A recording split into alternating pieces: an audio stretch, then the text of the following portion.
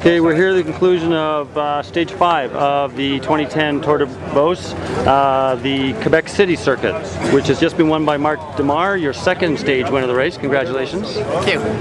Now, I mean, yesterday there was the problems with your saddle and you lost the yellow jersey. Do you think that gave you extra motivation to win today? I was really angry yesterday because of the commissar. I didn't have a really good time trial, and so I felt angry and I wanted to give him a payback. So this victory is for the commissar, and I'm thinking about giving my flowers to the commissar. Normally I always give them to a nice lady, but today the flowers are for the commissar.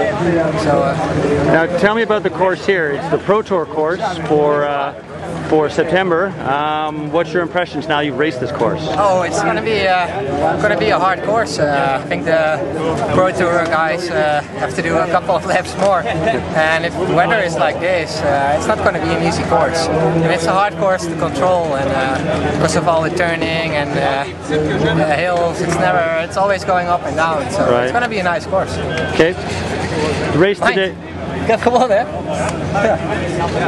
The race today. I mean, there was the breakaway. At one point, it was like two and a half minutes up. Were you worried that it wasn't going to come back together? They were going to stay away? No, I was never worried.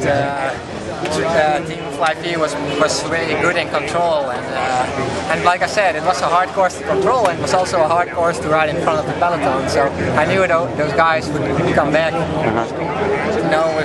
without pulling.